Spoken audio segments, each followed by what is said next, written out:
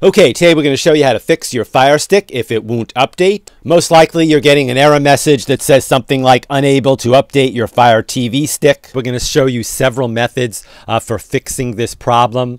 If you stay with us all the way to the end of the video and try each of these methods, there is a very high probability that this problem will be solved for you.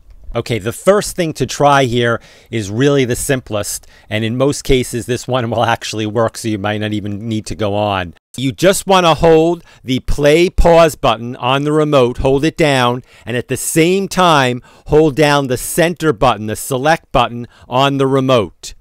Hold them down until you get a message on the screen that the Firestick is powering off. Then you can release them.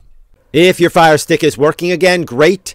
If not, you want to try this next one. It almost certainly will work. Just simply unplug your Firestick from the wall. Wait about 60 seconds. Now don't be impatient here. Wait the 60 seconds and then plug it back in. This will reset your Firestick, and in most cases, believe it or not, get your Firestick working back to normal.